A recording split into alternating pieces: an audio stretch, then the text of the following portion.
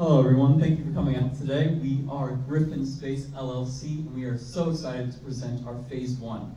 But first, we would love to thank Academic Magnet High School. It was in these very halls where the ideas and missions for Gryphon Space were formulated, and we are encouraged to reach for the stars every day by our teachers, faculty, and staff, all the way up to our principal, who has been so gracious as to allow us to present here today in their lecture hall, to pay homage to our very origins. At Gryphon Space, we were co-founded by myself, Stephen Hilton, and John Paradise in 2017. Our mission is to open access of spaceflight to the masses through reduced cost and complexity, while also assisting with the communication of science with deep space missions. It's now my honor to present John Paradise, co-founder and lead on the small sat launcher.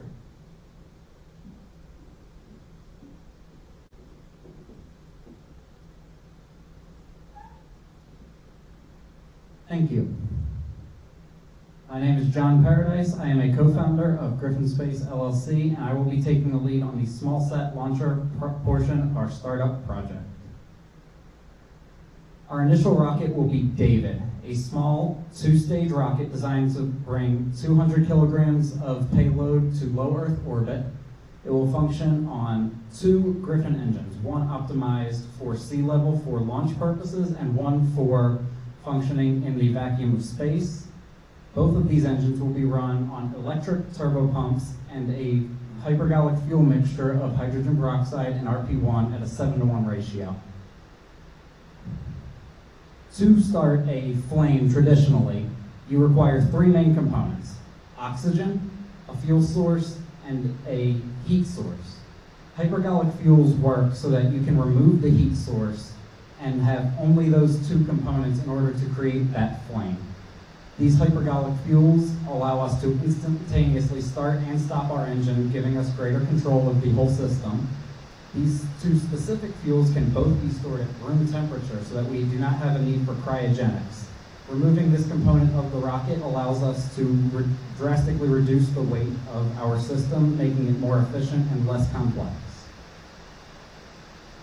The electric turbopumps in this will function on lithium-ion batteries, which will peel off during flight to, as we go, improve the efficiency of our rocket. Now, with every flight, technology will improve in between, meaning that overall, the entire level of efficiency of our systems will continue to increase.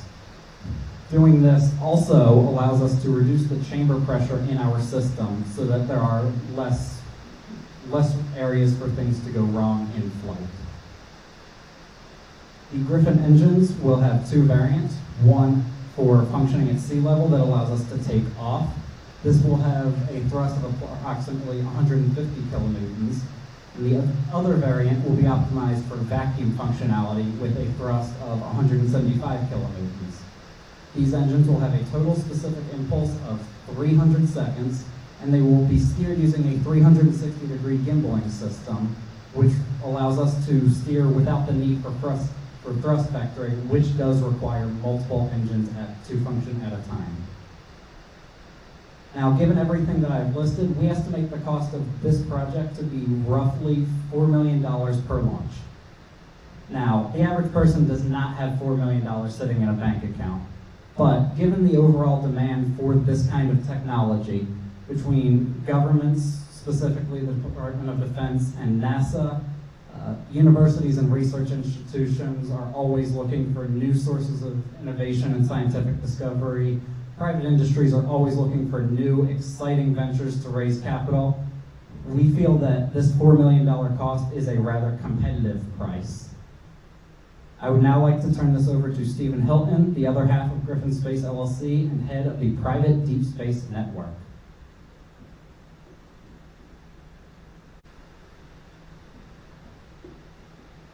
Thank you, John. My name is Stephen Hilton, and I'm the lead on our private Deep Space Network.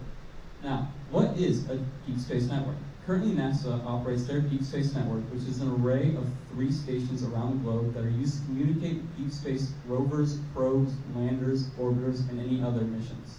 We would like to privately expand upon this, using 3 stations, one in the southern United States, one in the mid-European region, and another in New Zealand. This will allow for 360-degree coverage of the sky, allowing for 24/7 communication with any missions. On each station will be 3 antenna and dishes and 1 radio observatory for increased scientific value of these stations, which will grow over time as the need arises. The demand comes directly from NASA, who has said they need to increase their capacity by a factor of 10 each decade for the next 3 decades due to the rise in deep space missions over time. Our antennas will range in size from 50 to 70 meters and operate in the S, X, and Ka bands. These bands have been set up by the International Telecommunications Union as deep space frequencies, which means there will be little to no interference from other cellular or electronic devices. This allows our antennas to hone in directly on these signals, and with the large size, be able to pick up distant and faint signals. As a fledgling aerospace engineering startup, we're asking for your support to help grow our community from the ground up as fast as possible. This is why we're inviting you to join us and become a member, where for $25 a year, you'll gain access to tri-yearly membership letters directly from the co-founders, laying out our goals, our plans, and what we have accomplished. You'll also receive custom digital artwork tailored to our missions and where we are currently at every 2 months. If you or anyone you know are interested in what we're doing, please join us at gryphonspace.com and consider becoming a member. And if you have any questions, please email them to GSLLCQuestions@gmail.com, where we'll be combing through them over the next few months and answering them in the form of an FAQ on our webpage. Thank you for spending your time with us, and let's go make the future.